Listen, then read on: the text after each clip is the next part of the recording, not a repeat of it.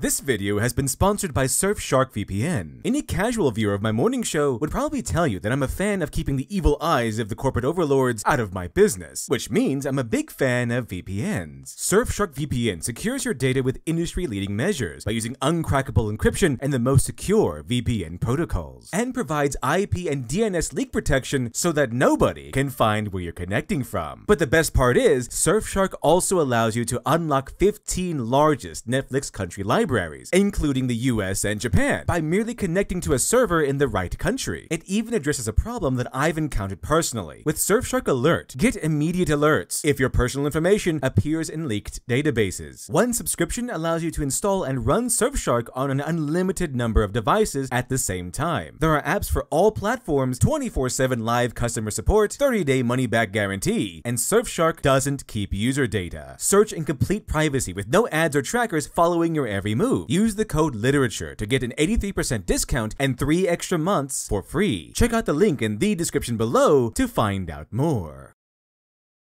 So, you want to write a story? I mean, let's do it.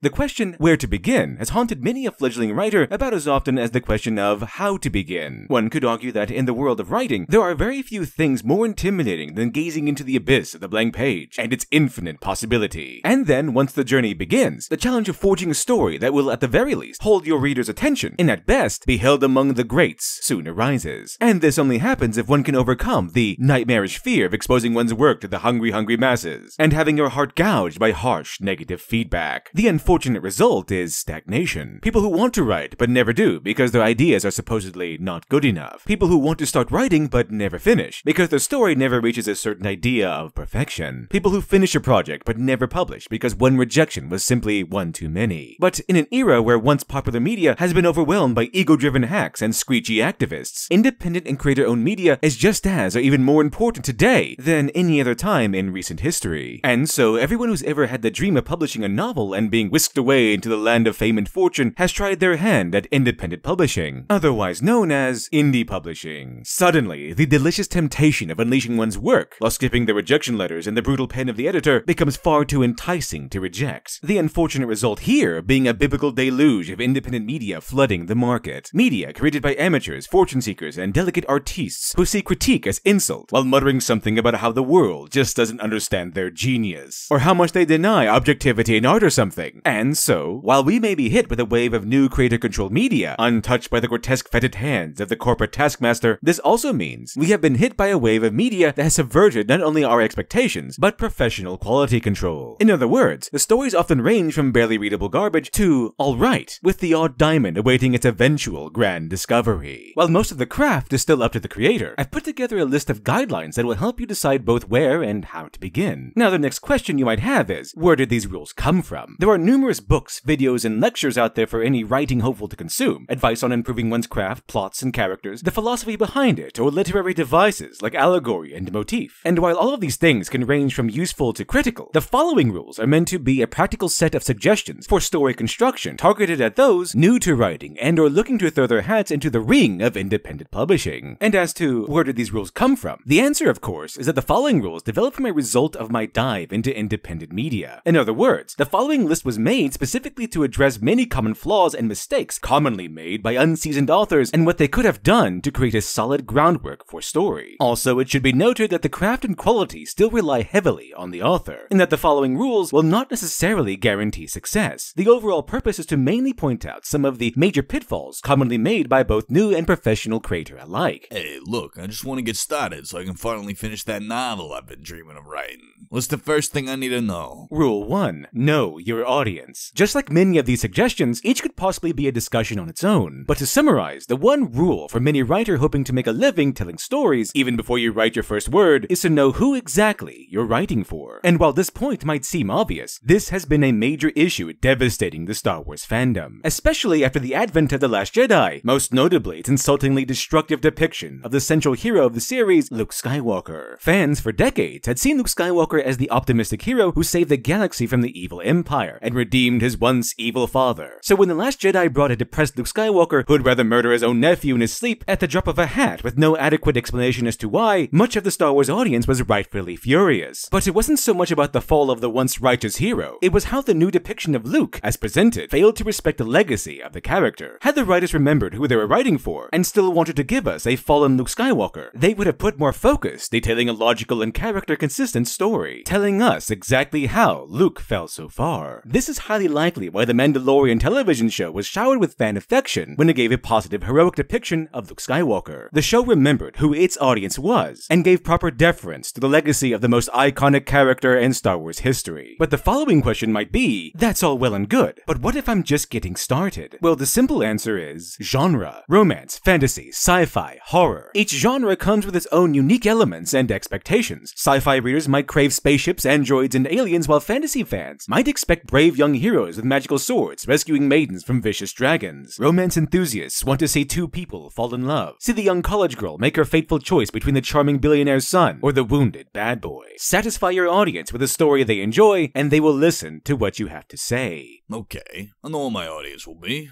What do I do now? Rule 2. Identify the story. Once again, this piece of advice might seem like common sense. Of course you intend to write a story. That's your entire goal as a storyteller. But identifying the story of one story has proven to be a greater challenge than one might initially realize, especially amongst inexperienced writers and especially amongst sci-fi and fantasy. However, any writer can unfortunately fall prey to this unfortunate pitfall. Why? This is where the same passion pushing you to create can potentially lead to a potential downfall. How? The simple answer is information overload. As Patrick Rothfuss, author of The Name of the Wind and The Wise Man's Fear, put it, it's easy for an author to get so caught up in the details of the world they created that they go off the rails and give us more than is really necessary for the story. Writers often find themselves in the position of world builder, and it's exciting. A whole new universe to build, an infinite space in which to build it. But this is exactly the part that can lead writers astray. In short, some writers mistake developing sensational elements for the world with developing a story. For example, a fantasy writer might lose themselves in the history of a kingdom or the mechanics of their magical system. It might be intriguing to craft a magical system that requires the user to surrender their soul in exchange for power. While this might sound dramatic, it isn't a story. A story has a beginning, middle, and end. The story would follow the young farm boy as he loses his family to a corrupt lord and surrenders his soul for power and revenge. Perhaps rather than giving us a dry recount of how the kingdom was founded by nomadic men who once killed a red dragon for his land and built the great castle on top of his bones, you could begin the story with a young farm boy hero watching his world taken away when a mysterious dragon begins attacking his people, eventually leading us to the revelation that this dragon is the lost son of the red dragon murdered by the nomads centuries earlier, which would prompt a plot-relevant reason to recount that portion of the kingdom's history. In summary, the sensational elements, details, and mechanics aren't a story. Rather, they are potential building blocks of one. And the unfortunate truth is that while these elements might interest you as a creator, they won't necessarily be interesting to the reader until you properly attach them to a story. Alright, but how do I identify the story? Rule 3. Establish conflict. Fairy tales are more than true, not because they tell us dragons exist, but because they tell us dragons can be beaten. Neil Gaiman paraphrasing G.K. Chesterton. Conflict is the beating heart of story. The dragon, metaphorical or not, that our hero must eventually face. This can range from the valiant knight fighting a fire-breathing beast, to the romantic heroine solving the dreaded love triangle, to a man sitting alone fighting his own inner demons, in which the dragon that must be conquered would be the very man himself. Most elements people adore about stories are born from its conflict. In fact, the moment your conflict is established could arguably be the moment your story truly begins. Joseph Campbell's famous monomyth revolves around conflict. What we call the hero's journey is sparked by a naive young character falling into conflict we call the inciting incident, and then maturing and changing to overcome it. How the character grows, learns, and conquers challenges along the way is the story the audience wants to hear. It's interesting to see Aang from Avatar: The Last Airbender grow and mature from a fun-loving kid running from his responsibilities to a hero embracing his destiny. Watch him learn to control water, earth, and fire. Watch him struggle with the guilt he carried after abandoning the world for 100 years. This is also likely why the skill of spirit bending drew the frustration of fans. Not simply because of its existence, but that Aang was given the ability instead of having to earn it. No conflict was overcome overcome to achieve this new skill. Fortunately, the formula for conflict is fairly simple. In the words of Neil Gaiman, everything is driven by characters wanting different things, and by those different things colliding. Every moment that one character wants something and the other character wants something mutually exclusive and they collide, every time that happens, you have a story. The Fire Lord's ambition for global domination provided conflict for Aang, who wanted harmony between the nations. Two characters wanting the opposite of the other. And Aang's character growth, along with all the adventures that occurred along the way, developed because of his journey to defeat the Fire Lord. What enemy must be slain? What mystery must be solved? What fear must be conquered? When constructing a story, begin with its central conflict and the remaining pieces will develop much easier. In the words of Batman writer Denny O'Neil, make me laugh, make me cry, tell me my place in the world. Lift me out of my skin and place me in another. Show me places I have never visited and carry me to the ends of time and space. Give my demons names and help me confront them. Demonstrate for me possibilities I've never thought of and present me with heroes who will give me courage and hope. Ease my sorrows and increase my joy. Teach me compassion. Entertain and enchant and enlighten me. Tell me a story. Okay, I have my conflict and story. Now how should I get started? Rule 4. Create a meaningful beginning. The beginning is one of the most critical points of a story, and not just because it sets narrative elements in motion, but because a writer often has the first chapter, the first page, possibly even the first paragraph, to interest the curious reader. Unfortunately, some writers see the start as more of a nuisance than a necessity, and sprint past the beginning towards the good stuff. But the harsh truth is that the good stuff is only good because the beginning gave it impact and meaning. Other writers are aware of the beginning's importance and try to immediately grasp the reader's attention with a popular trick called in medias res. In medias res is a Latin phrase meaning into the middle of things. What this means in writing terms is instant action. For example, we might begin with a fight scene or a chase, and the logic behind this is understandable. Put the exciting stuff first to interest your reader. But the reality is, it isn't that easy. To think in medias res is a shortcut to an effective beginning is almost like choosing to write short stories over novels, because short stories are by definition shorter and therefore must be easier. However, in writing, laziness rarely ever prevails. The short story might require fewer words than a novel, but it also requires the same elements as a novel, except now you have less time to do it. Novels may be longer, but they also allow the author room for detail and development, as opposed to the short story where one has little time to focus on anything else except for the plot. They're less of a lesser novel and more of an art all its own. Just like writing short stories, in medias res comes with its own advantages and disadvantages. The advantage is its potential to immediately grasp the audience's attention. The disadvantage, however, is that it too requires its own skill. Just as short stories aren't merely easy novels, in medias res is not merely an easy beginning. Contrary to popular belief, even the most explosive action can be boring. In fact, many writers fall prey to the idea that an en medias res beginning means action for action's sake, and lean only on the action to carry the audience through. Just like everything else included in your story, even an in medias res starting point must have purpose and meaning. And because the audience doesn't know the full context or the stakes, even the most action-packed scene could still result in disinterest. The first John Wick movie begins with the title character battered and bruised as he's looking at recordings of his wife, giving us both a mystery and a hint as to why he's fighting. Indiana Jones is famous for sparking its grand adventure with the climax of another one. They also tend to be fairly effective, like the idol scene in Raiders of the Lost Ark. We know that Jones wants the idol and that he's traversing a dangerous temple to do so. It's almost like a mini story on its own. Immediately, we know the goal, to capture the idol. And more importantly, the stakes, to succeed or die. The event also introduces to us the character of Indiana Jones and his world of violence, ancient mysteries, and betrayal. We even get introduced to Dr. Jones's fear of snakes, and all of this information is packed neatly into this in medias res beginning. Even if one had no idea who Indiana Jones was as a character or the world he lived in, most audience members would know everything they needed to know by the end of this segment. In short, when it comes to in medias res, make it simple and give it substance. Additionally, a writer can never underestimate the power of an opening line. In fact, it's all too common to see compilations of what is considered to be the best lines in literary history. For example, Mr. and Mrs. Dursley of number 4 Pivot Drive were proud to say that they were perfectly normal, thank you very much. Harry Potter and the Philosopher's Stone by J.K. Rowling. It was a bright, cold day in April, and the clocks were for striking 13. 1984 by George Orwell. What opening lines tend to have in common is a built-in peculiarity. Or to put it another way, they ask a question. The Dursleys' pride in being normal sparks the question, why would one take pride in being normal unless there's something abnormal we haven't seen yet? The clock striking 13 lets us know that something is off about the world of Winston Smith, since normal clocks only go to 12 and that the number 13 in some places is considered to be bad luck. Immediately, we get a sense that the world of Winston Smith is similar to our own, but just a little bit off. Almost like a horror movie. And so we ask, what else about this world differs from my own? People are hardwired to seek answers for questions, so if the opening line provides one, whether implicitly or explicitly, readers will be intrigued from line 1. A personal favorite is the Franz Kafka technique used in the Metamorphosis. To quote, "From Gregor Samsa awoke one morning from uneasy dreams, he found himself transformed in his bed into an enormous insect." We immediately want to learn how or why Gregor Samsa turned into an enormous insect. However, the real value of the technique is what happens afterward. We get a description of Samsa's new body, then there's a smooth transition into a description of the room. What this does is present us with an intriguing opening line, and then shies away from giving us the answers that we want, encouraging us to keep reading in order to find out these answers. A more modern example of this technique on display was used by Jack Reacher's author, Lee Child, in The Killing Floor. I was arrested in Eno's diner. Again, we immediately ask, why was he arrested in a diner? What's the urgency? What did he do? What follows is a description of the diner and what he was doing up until his arrest. At 12 o'clock, I was eating eggs and drinking coffee. Again, we continue to read, desperate to find answers to the question posed by the opening line. And lastly, in the words of American writer and author of Slaughterhouse-5, Kurt Vonnegut, start as close to the end as possible. How close to the end can you get and still have a satisfying story? This is especially true for short stories, but it can even be applied to grand epics. In the Lord of the Rings movies, we're given a prologue of war that took place roughly 1,000 years before the main story. But the war doesn't lead to Sauron's final defeat. With the hero Isildur failing to destroy the heart of Sauron's power, the threat remained. The story of the Dark Lord's final defeat would arrive at the hand of Frodo Baggins' story. And so, our nice little prologue jumps ahead and the main story begins many years later. Now I have my opening. What about the story? Rule 5. Develop your craft. Developing one's craft is not only key to maintaining the audience's interest, but also properly weaving in meaning and message. Incidentally, this is the element of writing that certain critics and commentators say doesn't exist. The school of canon doesn't matter. The school of fiction means you can do whatever you want. The school of all art is subjective. While it is true that when writing fiction, it's your world to create, but part of world building and storycraft is crafting the framework of the world. And once these rules are set, the writer must adhere to these rules. To once again quote Patrick Rothfuss, once I explain the framework to you, if my characters are clever using the framework, then you can appreciate their cleverness at a different depth, and it's very satisfying. You can't get the same satisfaction in a world that does not have a cohesive, understandable, and explicit system. For example, the beating heart of popular anime series Death Note were the rules of the Death Note. Under what circumstances could its user kill and what restrictions? Knowing the framework and sticking to it drove the gripping tension for which the series would become famous. With a cohesive, understandable, and explicit system, the game of wits between Killer Light and Detective L could have never made such a tense and satisfying one to behold. But, unfortunately, many modern works have been corrupted by the modern art ideal. That message and theme overshadow all else, even craft and quality. That despite its shapeless form and its grotesque and nonsensical appearance, a story must be good because warning may contain themes. Or that it's trying to say something. In other words, the simple presence of message and theme, the art portion of the arts, is supposedly all that counts. And that it all counts the same, regardless of how unstable the narrative. But comparing good craft to poor is like comparing a mumbling speaker to a star orator. Both can be set to deliver the greatest messages in the world, but the speaker who has perfected his speechcraft will deliver said message far more effectively. To quote the author of Sandman and Coraline, Neil Gaiman, craft is as important as art, because if you get the craft right, the art will follow. Art follows craft because a well-crafted story normally makes for good storytelling regardless of theme, while rudely patching the holes of one's sinking narrative with themes cannot magically change mediocrity to genius. Alright, I have a structure for my story. Now what? Rule 6. Maintain a focused narrative. It's the golden rule of essay writing to not venture too far away from one's thesis. To do so could easily break your argument and lead you to ending on an answer whose question was never asked. Kind of like starting your work by asking what the answer to 2 + 2 is, and ending by revealing that your answer is yellow. Many a story have been ruined by a lack of focus, like starting with a tale of world domination, one where a terrible villain has taken control and it's up to the plucky hero to lead a resistance and free the the world once again, only to halt the plot midway, introduce a love interest, and have the villain and his world domination scheme resolved neatly off screen, all while the promised tale of a hero toppling a terrible tyrant jackknifes into romance. And now, instead of following through on the initial conflict and seeing our hero storming the villain's evil lair, we're watching him meet his love interest's parents in a world that seems to have forgotten it had been conquered just a few days prior. In fact, this particular phenomenon seems to happen so often with independent works that I've begun affectionately calling it sudden romance syndrome, where the main narrative feels like it wants to be somewhere else but always shifts back to romance. Like if John Wick started his rampage of revenge against the man who killed his dog during the first half of the movie, then just started dating a new love interest, while the guy he wanted revenge against dies off screen somewhere. You're essentially starting a new story from scratch in the middle of the story. A good example of a focused narrative comes in the shape of Conan the Barbarian, specifically the narrative structure of the typical Conan story. After several trial runs with Conan in the Hyborian Age, Robert E. Howard managed to identify what elements intrigued his audience the most and set the formula for the Conan narrative. Conan, the strong warrior, interesting ruins for him to explore, a monster to fight, and a beautiful maiden to rescue. The Slithering Shadow is a good example of this formula at play. Conan, along with his buxom companion, stumble upon a strange city of Zuthal, which has been haunted by a monstrous demon named Thog. The goal of the narrative is for Conan to keep his companion safe and defeat the monster, and that's exactly what he does. While there is a love interest, the romantic elements of the tale never replace or overshadow the main story. To compare in terms of Freytag's triangle, everything before Conan arrives at the city of Zuthal is exposition. Encountering the mystery of the mysterious city is the inciting incident. The following exploration and the subsequent discoveries that follow make up the rising action. Presence of the demon Thog provides the complication. Conan engaging in brutal physical conflict with the monster is the climax. Conan slowly dying from his wounds is the falling action, and Conan being healed by the golden wine gives us our final resolution and denouement. Had the story come down to a case of sudden romance syndrome, we might see Conan enter Zuthal, learn about the demon, and then suddenly switch focus to Conan's relationship with his companion Natala. Thog kind of fades out of the picture, and instead of a climactic battle against a vicious monster, Conan flees the city with Natala, and we suddenly begin a romance story. Keep the story simple, complete, and most importantly, focused. Okay, sure.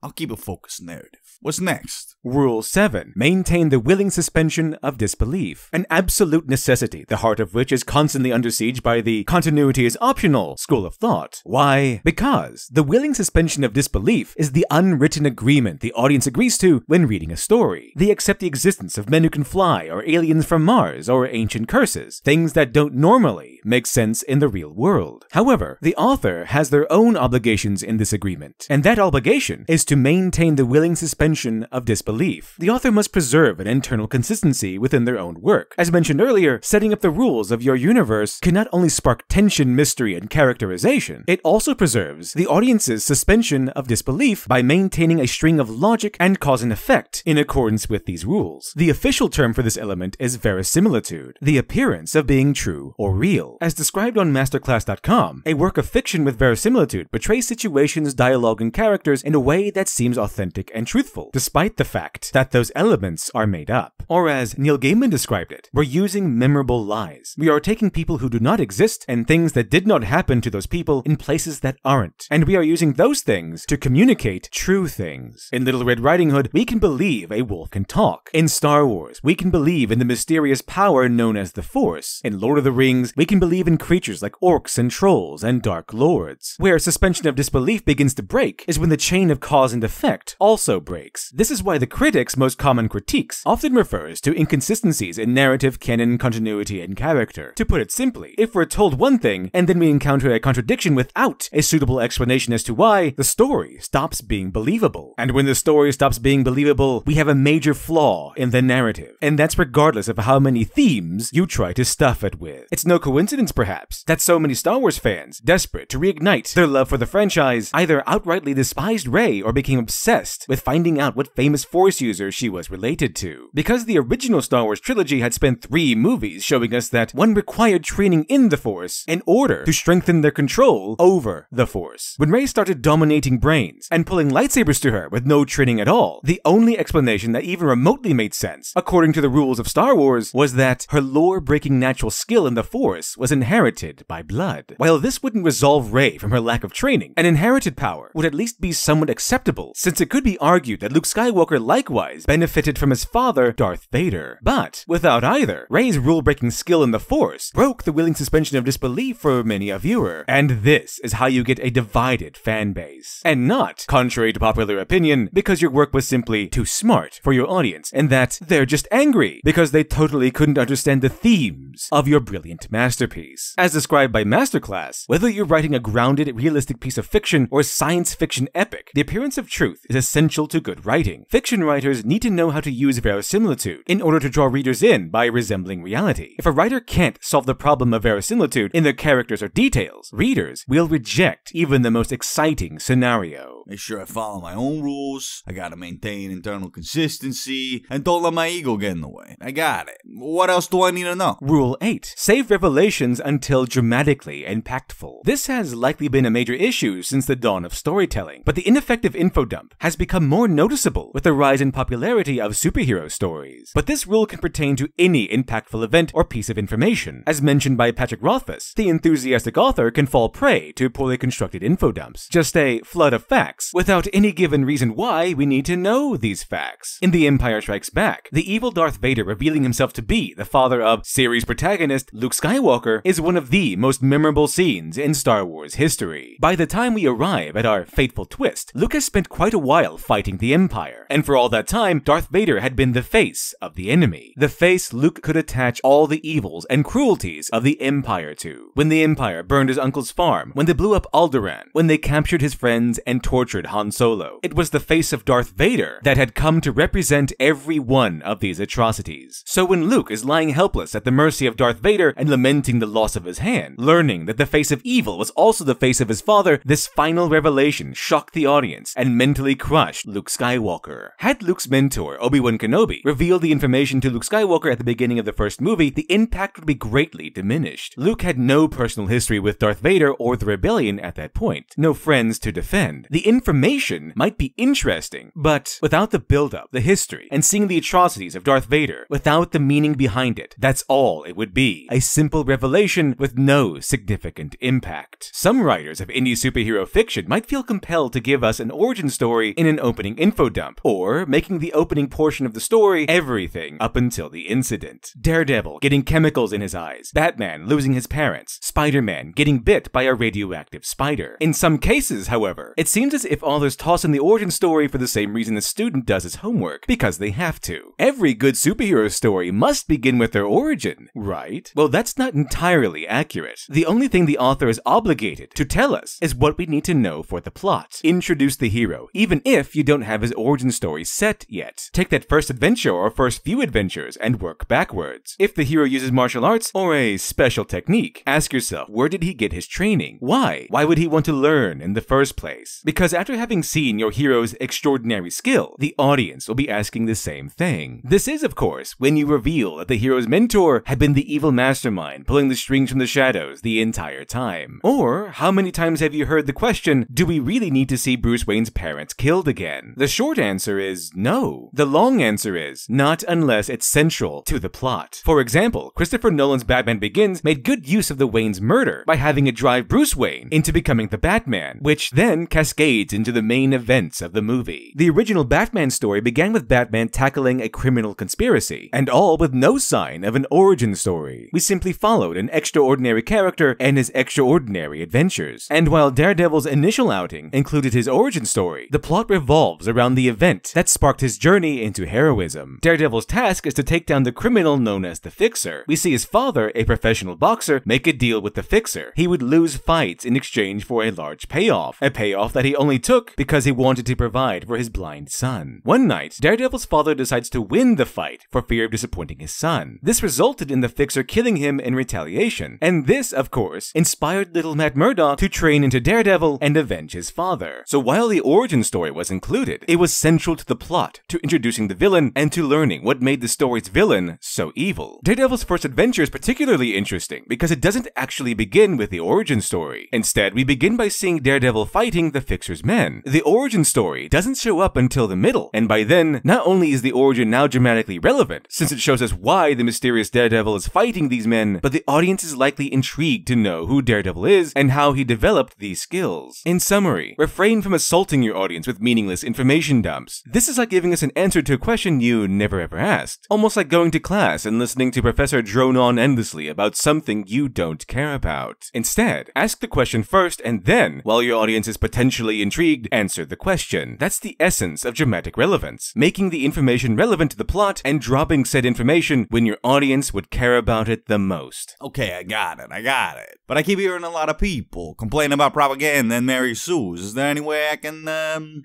avoid that? Rule 9. Write honestly. This is a core problem during the era of media where franchises like Star Wars and Marvel Comics began demonizing their own fans. When stories stop focusing on telling stories and instead focuses on painting something or someone as universally monstrous through lies and exaggeration, it starts to lose its credibility, its honesty. Probably one of the most infamous instances of this is when Marvel Comics writer Ta-Nehisi Coates turned Jordan Peterson, a professor who built his brand on personal growth and self-improvement, into the dastardly Red Skull, a Marvel rogue and a literal Nazi. Coates tells his readers that Jordan Peterson is evil, and that all who believe his philosophy of self-improvement were lost, selfish, or misguided. Probably because, if left to think for themselves, the audience might find themselves agreeing with Dr. Peterson's brand of philosophy. And this is how you get propaganda. Pet a cat when you encounter one on the street. In the words of Neil Gaiman, I would much rather not tell you how to feel about something. I would rather you just felt it. I will tell you what happens, and if I leave you crying because I killed a unicorn, I'm not going to tell you how sad the death of the unicorn was. I'm going to kill that unicorn, and I'm going to break your heart. When the author stops telling their tale and begins telling you what to think or feel, the honesty shatters, and the audience is stripped of their autonomy. Stories could arguably be described as a kind of conversation between writer and reader. When a writer's story lacks honesty, when the chain of cause and effect is broken and the internal logic shatters, or it's trying to dictate how you should feel, it's as if you've suddenly found yourself locked in conversation with a liar. Like when your couch potato friend tells you about the time he beat up 10 bikers in a bar, and that's why he couldn't show up to your birthday party. Or how someone's 9-year-old totally said something profound about socioeconomics or something. It's difficult to invest in a story that's such an obvious lie. As stated by DC and Marvel Comics writer Brian Michael Bendis, the best advice I can give is to write honestly. You want to give people what they want? They want your honesty. They want your best. They want to be moved. They want to be surprised and delighted. They want to know that the person writing has something real and interesting to say. As mentioned earlier, it's true that stories tend to be lies, a series of untrue events, but a core element of good storytelling is a perfected craft, and one of the foundational elements of good writing craft is verisimilitude, the art of believability, maintaining the willful suspension of disbelief, telling a story in such a way that the audience can imagine it truly happening. This means maintaining believability. This is the same problem that plagues the Mary Sue, a character with illogical power, a character who everyone loves even if they should hate them, a character to whom the rules of the universe bend to appease. Just like propaganda, and just like a story that breaks its own logic, a Mary Sue is an obvious lie, a character that breaks verisimilitude. That's also why so many self-inserts turn into Mary Sues, an author wanting to experience a fantasy of being the best or most beautiful without the petty inconvenience of earning it. The author might be tempted to give their stand-in character certain traits that defy the logic of their world, like giving them superhuman strength in a world without superhuman powers, or writing themselves as correct, even if the character lacks all the necessary information to arrive at the correct conclusion. Just as dishonest stories tend to tell the audience what to think and feel, the Mary Sue exists to tell you how to feel about a character, how much you should love them, how cool they are, how totally empowering they are. To again quote Neil Gaiman, this may not be true for every other writer out there, but it's true for this writer. You have to make it as honest as you can, because that's what people respond to. Okay, so stay honest and make sure to tell a story and let the audience think for themselves, okay? But what if I can't seem to get inspired to write? Rule 10. The muse is a luxury. When one chooses to move from writing stories as a hobby to writing for a living, one unfortunately also surrenders the luxury of waiting for inspiration. Just like with any other job, you need to produce. In other words, you no longer have the option of just waiting around, simply telling everyone that you're writing a novel. You actually have to do it now. The genius artist waiting around for the next era-defining novel to pop into their head and then is whisked off to eternal stardom is a common romantic ideal, but not a practical one. It's barely even a feasible one. alone. Robert E. Howard, who is today mostly known as the writer of Conan the Barbarian, managed to craft a considerable collection of works during his 10 years of writing. 28 Conan stories, 14 Call of Atlantis stories, 16 Solomon Kane stories, 9 stories about Bran Mak Morn, King of the Picts, 5 stories about Turlaugh Dubh O'Brien, 8 James Allison stories, and 14 other assorted fantasy stories, which comes to around 94 in total. And that's not including the 100 or so fictional stories he penned, and definitely not including the impressive roster of strictly historical stories Howard also wrote. In fact, it was fairly common for a pulp writer to have a plethora of written works under their belts. They needed to put food on the table, and they did that by selling a story to the publisher. As Harry Potter author J.K. Rowling put it, moments of pure inspiration are glorious, but most of a writer's life is, to adapt the old cliche, about perspiration rather than inspiration. Sometimes you have to write even when the muse isn't cooperating. When you write for a living, there's no time to wait for a muse to whisper the perfect story into your ear. One can't usually just tell the store checkout clerk that you're broke and that you'll totally pay him back as soon as your writing career takes off. In short, a professional writer must replace the romantic idea of a muse with discipline. If you know your craft, if you know how stories are constructed, and you tell us an honest and an intriguing tale that maintains our willing suspension of disbelief, then you've done your job. As Neil Gaiman said, if you're only going to write when you're inspired, you may be a fairly decent poet, but you will never be a novelist, because you're going to have to make your word count today, and those words aren't going to wait for you, whether you're inspired or not. It's easy to get lost in the romantic idea of being a writer, but expenses wait for no man, and waiting for the fickle muse would be like rolling dice to see if you can eat that month. You can't always rely on inspiration, but you can always rely on your craft.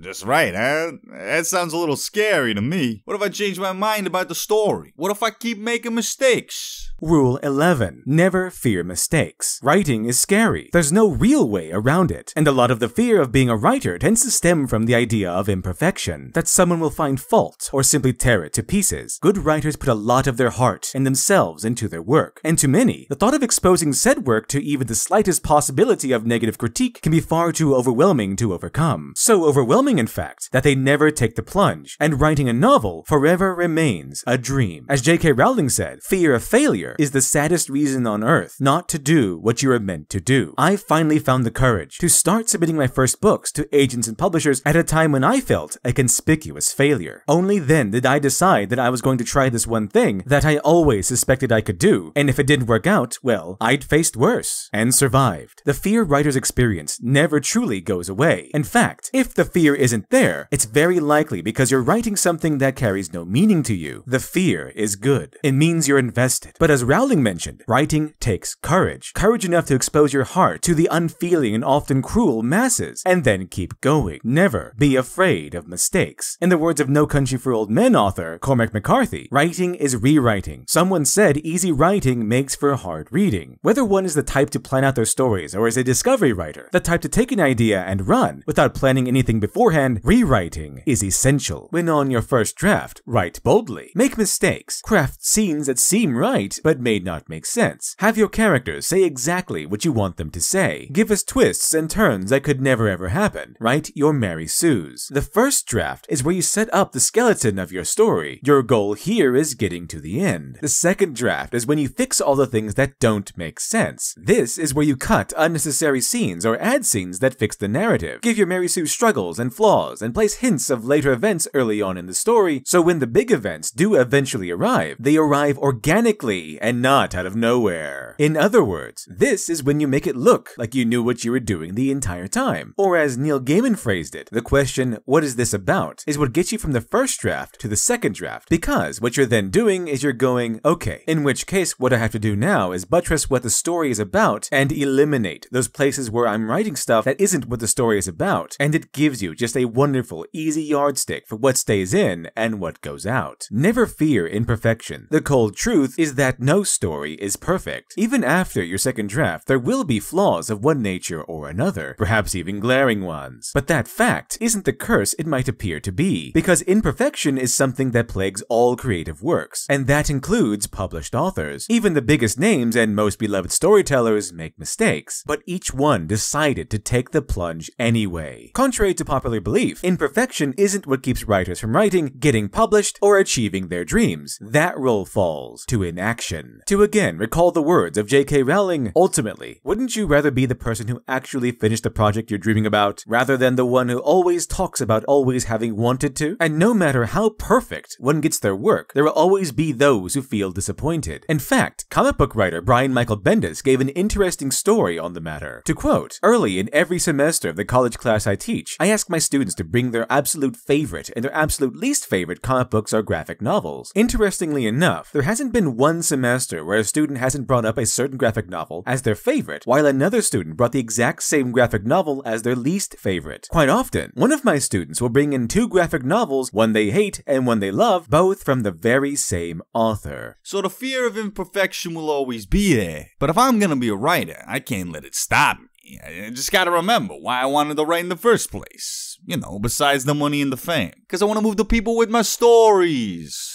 But how do I know when I'm ready? Rule 12. Find your voice. Like a child mimicking their teachers when first learning how to do something, most writers begin their journey into writing by mimicking their favorite authors. As Neil Gaiman once noted, most of us find our own voices only after we've sounded like a lot of other people. But what does that mean exactly? In the early 2000s, DC Comics released a series that reimagined the stories of popular DC heroes like Batman, Superman, and Wonder Woman as if the original concepts were given to Stan Lee. Tim Burton made his own reimagining of popular stories like Planet of the Apes and Alice in Wonderland. Not to mention Quentin Tarantino becoming so known for his particular style of storytelling that the term Tarantino-esque can sometimes be used to describe a movie, and the avid moviegoer may very well recognize what that means. Tarantino's use of dialogue, style of action, character, and character interactions are all uniquely and identifiably his. And the same could be said about Stan Lee and Tim Burton. The style, elements, the characters, topics, and especially their way of writing each of these elements are just some of the parts of what make up the voice of each creator. When you wonder what a Tarantino Star Trek or a Tim Burton Star Wars, or better yet, a Stan Lee Batman would be like, you're actually wondering how that particular story would sound if told in the unique voice of that creator. Now, some might ask, if we begin by copying the voices of authors we admire, how do we find our own? Easy. Writing is a craft like any other, and just like any other craft, despite what the subjectivist school of thought might say, storycraft requires practice. Many fledgling writers have allowed themselves to be deluded by the romantic idea of writing their very first story and immediately setting the world on fire with their genius. And so many writers tend to surrender their writing dream when their first project fails to spark the reaction they intended, or most likely, spark any positive reaction at all. While anyone can write, writing well is a skill that requires perfecting, and that perfecting requires trial and error. To again reference Neil Gaiman, after you've written 10,000 words, 30,000 words, 60,000 words, 150,000 words, 1,000,000 words, you will have your voice, because your voice is the stuff you can't help doing. And this is ultimately the main thing any aspiring writer needs to remember. One can study and remember every piece of writing advice, lesson, or tutorial they've ever heard. But just like in martial arts, one can learn a roster of techniques, but they won't be much use when the time comes without a chance to practice. Write, learn, make mistakes, spend those 10,000, 30,000, or 1,000,000 words you spend finding your voice, expelling all the bad stories from your metaphorical pen. In the words of Cormac McCarthy, even if what you're working on doesn't go anywhere, it will help you get to the next thing you're doing. Make yourself available for something to happen. Give it a shot. Now, on to the final rule. Hey, ain't there just supposed to be 12 rules? What's this one supposed to be, huh? Secret Rule 13. Never give up. This isn't so much a rule for writing as much as it is a rule for writing success. In fact, forgetting this rule is what stops a great many people from achieving their dreams. Some try and then walk away after their first rejection letter, as if a simple rejection is proof enough that they could never succeed as a creative, never realizing that rejection is less of a definitive failure and more of a rite of passage for any aspiring writer. J.K. Rowling's Harry Potter, which eventually made her a billionaire, was rejected 12 times before finally given a chance. Frank Herbert's Dune was rejected 20 times before finally considered. So many believe the secret to writing is talent, which isn't true at all. At best, talent might give you a head start, but talent is meaningless without the will to utilize it. In short, the true secret to writing is persistence, a tireless pursuit of craft, story, and publication. A hypothetical told to comic book artist and writer Joe Quesada by his teacher Mr. Arisman perfectly illustrates the virtue of persistence and why talent isn't everything. To quote, one morning he started the class by telling us an ugly truth, that, on average, after graduating, only 3 or 4 of us would end up working professionally as illustrators. Needless to say, that shocked a theater filled with well over 100 students. I mean, it was understandable. We felt we were hearing that only a handful of us might actually make it. Not only would a minuscule percentage of us actually make it, but also being the most talented person in the class had little to nothing to do with that outcome. Mr. Arisman went on to tell us this story of 2 fictional artists, both from the same graduating class. One, whom we'll call Artist A, is brilliantly talented and innovative, the envy of all, and the other, Artist B, while not without talent, isn't someone whose work would normally stand out from the pack. The day after graduation, they both hit the bricks and start showing their portfolios around town. Not surprisingly, they get rejected on their first attempts, and on their second and third tries as well. It's going to happen. It happens to everyone. The odds are stacked against them. More portfolio reviews bring more rejections, and what slowly becomes evident is that Artist A is getting discouraged and starts to doubt his talent. More importantly, he doesn't ask the right questions. What can I learn from this? How do I make it better? Artist B, on the other hand, isn't letting rejection break him. Sure, it stings, but it's the process, and he's not giving up. By the 50th rejection, Artist A has had enough. He's not cut out for this line of work. The rejection is just too painful and personal. By the 60th rejection, Artist B still has no significant work to speak of, but he's learned a lot about the business in the process. He's met a lot of people, and he's looked at each rejection not as a personal affront, but as a learning experience. That's not to say that rejection doesn't get him down, but now he has the ability to shake it off, and he doesn't let it define him. The path of the writer is rife with vile temptations and pitfalls. More people want to have written than those willing to do the writing, and so people fall in love with the romantic idea of writing their novel and being instantly showered in riches and fame, perhaps driven by the misconception that writing is relatively effortless. And reality sets in when they learn that good writing takes good craft, and good craft takes practice. It takes study and discipline and humility. It takes honesty and passion and persistence. But perhaps most of all, it takes courage. Courage enough to take that first step, and courage enough to face the storm, to follow that dream, and never ever let go.